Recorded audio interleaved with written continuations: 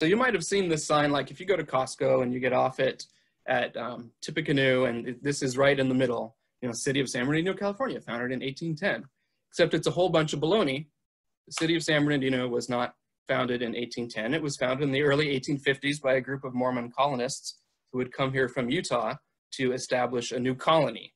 And that is actually when the city of San Bernardino was founded.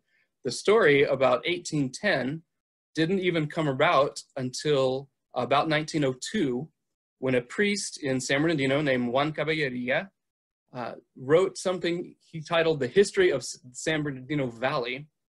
And in it, he claims to have found documentation that said that a priest from Mission San Gabriel named Father Dumetz came out to the valley, and it happened to be May 20th, 1810, and proclaimed that because it was the feast day of Saint Bernardine, that this shall be, you know, forever named as as the San Bernardino Valley.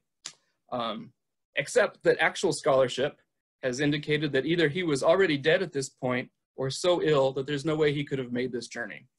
So in reality, we don't know how the valley was named San Bernardino, but most definitely the city of San Bernardino was not founded until the early 1850s.